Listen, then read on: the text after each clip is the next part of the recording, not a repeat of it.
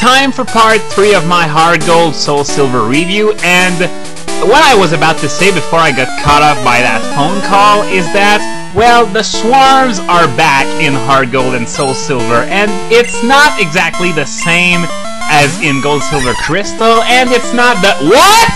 A level 9 Hoppip? Are you shitting me? She didn't even upgrade her roster since I fought her? What kind of experience does a level 9 Hoppip give at that point of the game? What a weak trainer! If she didn't give out items, I would delete her from my phone book pronto. And in fact, I think I might even do that before heading to Victory Road, because there are a lot of trainers on routes 26 and 27 that can give you their phone number, and you get rematches from them with Pokemon in the high 30s. Not level 9! Oh, she's got a Bulbasaur, and it's level 12. Well, that is the weakest rematch team I have ever seen. But what was I talking about? Swarms! Oh yeah, swarms. They're back, and they're not quite as they were in Gold, Silver, Crystal, but not quite as they are in Diamond, Pearl, and Platinum either. It's like a twisted hybrid of the two. There is a swarm every day, and unlike in Diamond, Pearl, and Platinum, you can't have swarms in every route in the game. It's just in a few specific places. And why am I saying that it's a twisted hybrid? It's because to find out which swarm you have today, you have to listen to the shittiest radio show in the world. That's right, they gave a use to that piece of shit program, but it's still just as unbearable to listen to, I bet. I wonder if we can at least find what the swarm of the day is right away, instead of having to go through 10 minutes of, you know, Rattata can be found on Route 29. Rattata is so mischievously delicious with ketchup! Yeah, and as you might guess, among the swarm Pokemon are the usual suspects like Yanma and Dunsparce, but there are a few additions among the Hoenn and Sinnoh Pokemon after you get the National Dex. Stuff like Swablu, Whiscash, but you might be surprised to learn that there are actually, wait, can I have, a fishing rod or something? Usually the fishing gurus are all about fishing, not telling game lore. Come on, give me that. Okay, you can catch lightly Magikarp there with perhaps a super rod. No, he doesn't even give me a super rod. Oh, I think I get it, because I saw in the Poké that there are supposed to be trainers in this place, but right now there don't seem to be any. So what I think I have to do is that I have to beat the Mahogany base, and then there will be trainers, and not just one trainer, a few of them, and the fishing guru is going to give me a fishing rod, probably the super rod, because I think I have the other two. So yeah, as I was about to say, among the swarm Pokemon there are some version exclusives. Oh yeah, this wasn't obvious at all. There's the Max Potion right there. And yeah, the swarm version exclusives. You've got Sableye, Mawile, Galpin, and Baltoy. Those are the confirmed ones so far. So we're going to head to the center of the lake to catch a free shiny Gyarados. So, we're going to go back into the story soon. So, my final verdict. Is Hard Gold and Soul Silver a Platinum killer?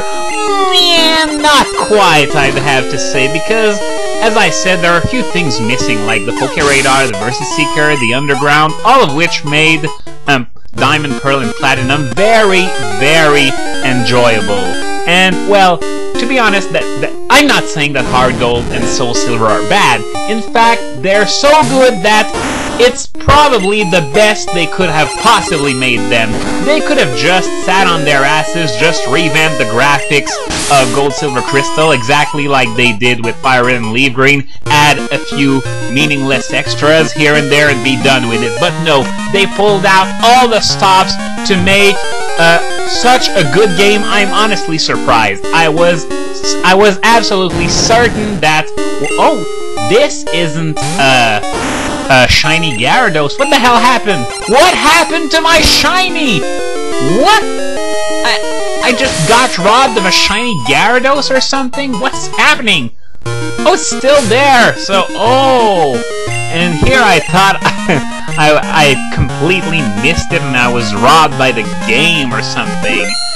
So it's time to catch ourselves a shiny Gyarados, and I put Gengar as my lead for this battle, and as you might guess, I'm not even going to try Thunder. It's going to obliterate it 10 times over.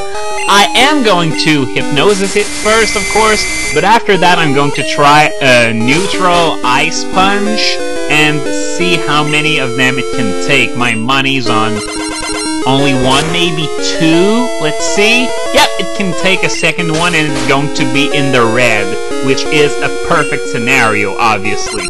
And, of course, as you might imagine, another upgrade Heart Gold and Soul Silver does over this is that Gyarados is actually good in that generation. So there's no more forcing Gyarados to carry around special attacks because that's all it has. It can now...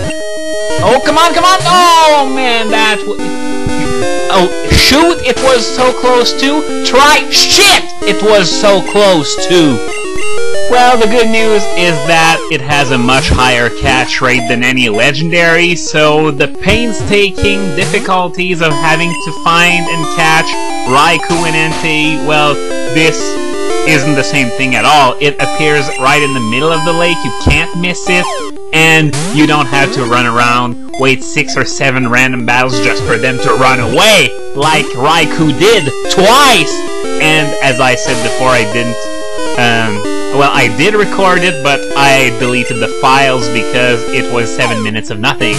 So, right here, if it can only stay in the ball, please! Pretty please, Gyarados! Oh, Leer! I was expecting Bite or something. Does it have Bite? I didn't check, honestly.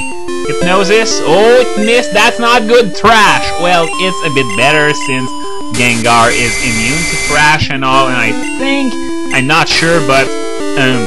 it's not going to have any self-inflicted confusion if Thrash goes straight through a Ghost. So let's try another Pokeball. Hopefully it's going to go better. 3! Here we go! We got a shiny Gyarados. Too bad it's a complete piece of shit that is not a fine addition to my team. Yeah, it's atrocious, alright. Atrocious. Can't use physical attacks at all outside of Return and Body Slam if you trade it to Red, Blue, and Yellow and back, but other than that... Okay, so we obtained a red scale, and now time for the next story event, and this is a familiar figure. We got here Lance, previously the last member of the Elite Four, now it's Champion. Yeah, I just spoiled it for you.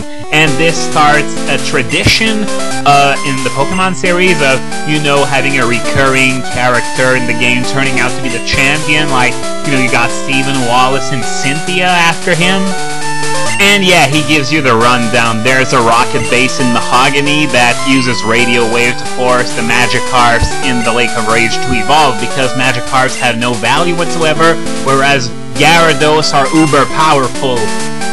Well, this is in-game lore in this generation because, as I've said several times so far, Gyarados is a piece of shit in Generation 2.